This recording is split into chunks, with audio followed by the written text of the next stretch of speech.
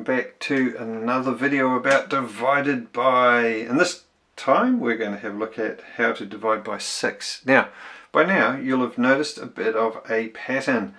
One of the first things I will say to you about any of these strategies, tricks, tips or otherwise, is to learn the basic facts. The reason for that is it makes everything so much easier. Now, for many of the other divided bys, there are tricks to make it easy. When we're dividing by 5, for example, you could double it and then divide by 10. With divided by 6, there's no easy, simple trick to get you out of trouble. So the best thing, the simplest thing actually, is actually just learning the numbers. So let's go through. Again, you could skip count in 6s. So we could start that as our give that as our starting point. So we go 6, 12. Now you've got me stretching my thinking. 18. After 18, 24. Hopefully there's enough room on here to do all of them. Then 30, 36, 42. One of my favourites there. I love that one. 48. Another class favourite. Just give ourselves a wee bit more room. Then 54. Then 60. And have I missed one? I feel like I've missed one. 66. Let's double check, make sure I've got them all.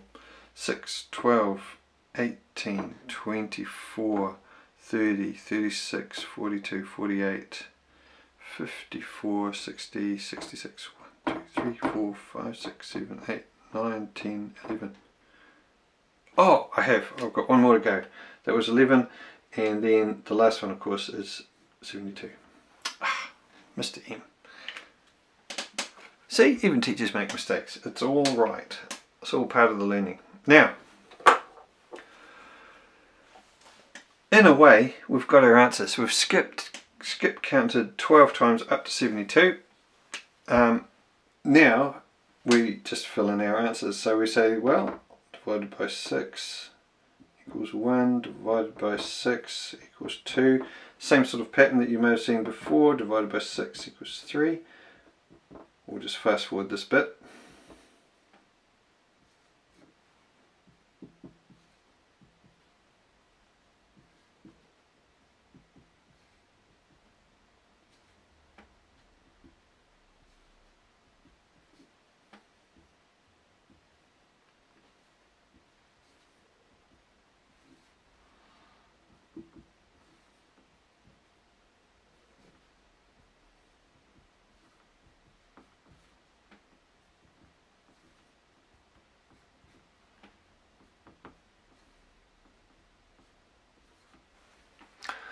So, here's our basic facts all laid out. So 6 divided by 6 is 1, 12 divided by 6 is 2, 18 divided by 6 is 3, and so on. You can see them all there.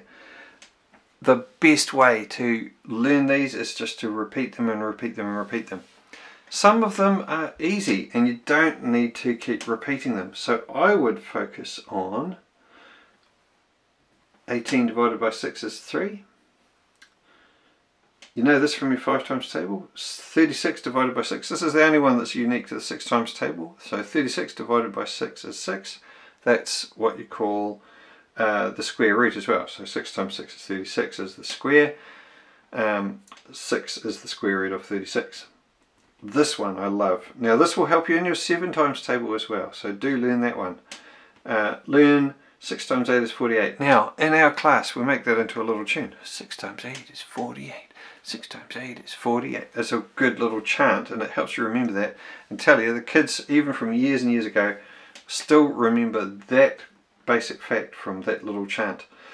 This one here is lovely. 54 divided by 6 is 9. Do remember that one. You probably don't need to focus on this one. It's in the 10 times table, 60. This one easy. 66 divided by 6 is 11. And then 72 divided by 6 is 12. This one is worth remembering. You can work it out, but it leaves you then with only half of them that you really need to focus on. 18 divided by 6 is 3. 36 divided by 6 is 6. 42 divided by 6 is 7. 48 divided by 6 is 8. 54 divided by 6 is 9. You can tell that's in the 9 times table because 5 and 4 add up to 9. And then 72 divided by 6 is 12. The rest are so easy you don't need to worry about them. This one here, you may need to work on a little bit, but it happens all the time. It's a very common number. So 24 divided by 6 is 4 is probably one you've encountered many times. And so that only leaves you with a few. 1, 2, 3, 4, 5, 6, half of them that you need to memorize. And if you can deal with those, you are set. And I'd strongly recommend that you practice and practice and practice. Spend a whole day on it if you need to, because it's well worth it knowing your 6 times table. Now, I don't have any other tricks for you, but I would say if you do get stuck, you can use your ruler, your meter ruler, and it works in the same way as we showed you in the 5 times divided by 5 video. You can do it, but it is a little bit trickier counting back in 6s, and the numbers aren't as clearly marked. So you can do it, but you really need to know the numbers pretty well anyway. So by the time you've done that, you might as well have just learnt your basic facts. But for example, say I wanted to do 72 divided by 6, I could count back in 6s, so 72, so 1 from 72 to 66, 1, 2, 3, takes a lot more thinking, 4, 5, 6, 6, 7, 8, and then 9, 10, 11, 12. So it works fine, but it's actually harder to do it with this than it is just to learn your basic facts. And I know that's hard news for some of you because memory stuff is hard, but worth the effort, I guarantee you. Now, what do we do if we want to divide any number by 6? I'll show you that in a second. Okay, so here we are about to divide any number by 6. Well, not as hard as it seems. Now, you've encountered this kind of division thing before. We've done it with the 2s and the 5s, possibly 4 times table. You might have seen that one already too. So it's exactly the same, except in this case we're going to see how many times 6 fits into each of those numbers. Our remainders are going to be either 1, 2, 3, 4 or 5. The decimals for them are a little bit trickier, so I won't list all of those now, but we'll encounter those as we come to them in the next part of it. But for right now, we'll just deal with numbers that are easily divisible by 6. So, same sort of process. How many times does 6 fit into 9? Only once. And then there's 3 left over. 6 fits neatly into 36. You'll remember 6 times 6 is 36. 6 times. So 96 divided by 6 is 16. Pretty easy, right? So this strategy is useful for numbers that get a bit large too. So let's try the next one. Say we had something a bit crunchier, like 168 divided by 6. So pause there, have a go for yourself and see if you come up with the same sort of answer that I do.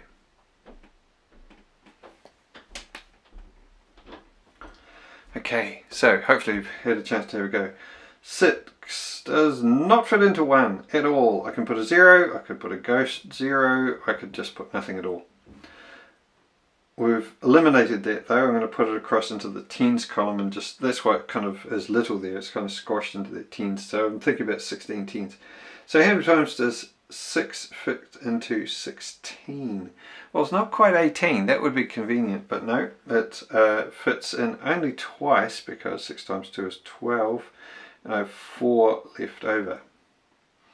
Then I can say, well, how many times 6 into 48? Oh, it's the one with the chant, isn't it? The little 6 times 8 is 48. 6 times 8. So it must be 8 times. So 168 chopped into 6 parts.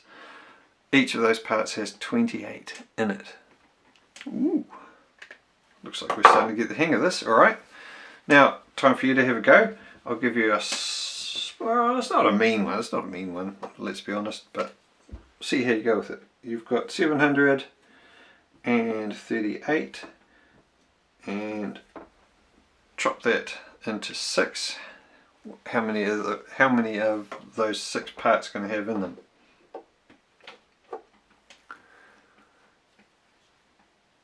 Okay, hopefully you've had a bit of a go.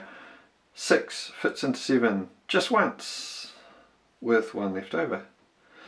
6 fits into 13, 6 times 2 is 12, but I've got 1 left over. Then 6 fits neatly into 18 3 times. So if your answer was 123, you are getting the hang of it. What about trickier numbers where it is not divisible by 3? Well, let's see.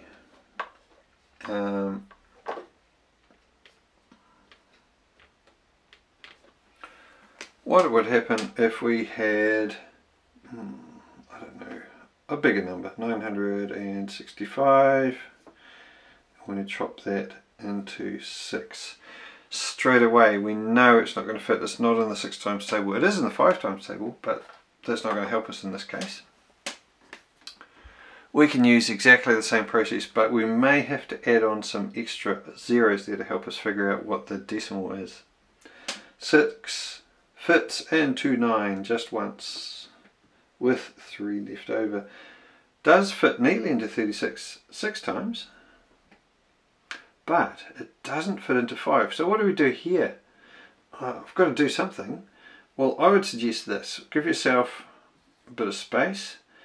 6 fits into 5 no times, but don't forget to put the decimal there. Then I've got 50 tenths in this case. So 6 fits into 50. 48 is the closest. 6 times 8 is 48 with 2 left over. 6 fits into 23 is the closest. 3 times 6 is 18, so 3 there. I've still got some left over. Now I think what you'll see here is we're going to end up with one of those repeating patterns. 6 fits into 20 3 times with 2 left over, 3 times with 2 left over, and so on and so on and so on. So my answer would be 160.8333, and when it carries on like that we call it recurring. It's a word you might have heard. Sometimes they indicate it with a little r, but I don't like to do that because it can be confused with remainder, r for remainder or r for radius even. So I tend to just do this ellipsis, which indicates that it goes on and on and on. Alright. What about numbers that are already decimals? Again, as we've proven with other times that we've done this, it doesn't really matter. We can get an answer.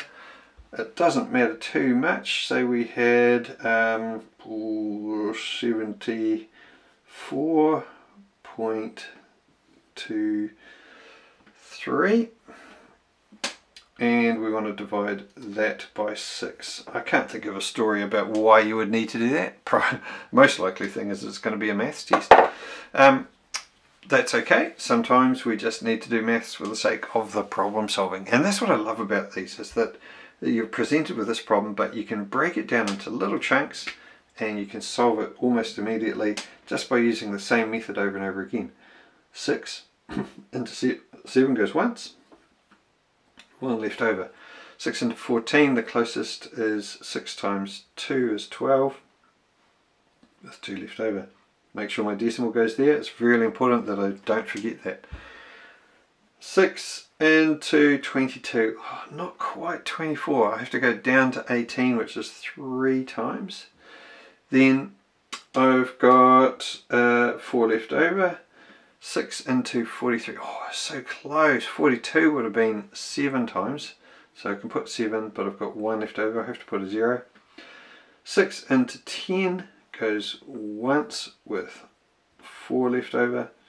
6 into 40, 36 goes 6 times with 4 left over, and you can see here this is going to be one of those repeating patterns again. You can have 4, 4, and I've run out of space on my screen there, but it's just going to carry on and on and on, hence the ellipsis. So 74.23 would give you, if you chopped them into 6 segments, 12.371666666 recurring.